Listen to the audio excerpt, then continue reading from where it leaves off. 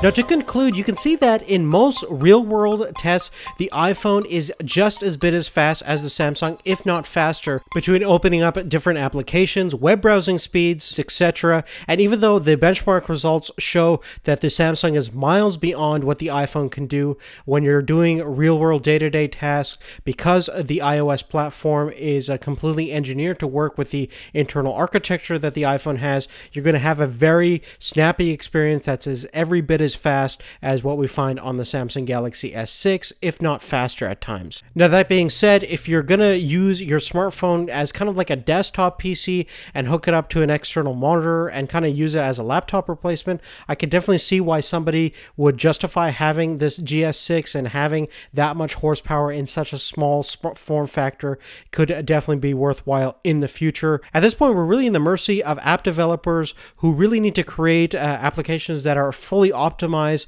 for 8 cores and more, because I'm sure later on down the road we're going to have even more cores at higher clock speeds, and we really need the software to kind of match up to that hardware spec. So definitely let me know what you guys think, and check out the main comparison that we've done on these two smartphones to kind of get a better understanding on which one is most suited towards your needs. Thanks again for watching. We'll see you later. Take care.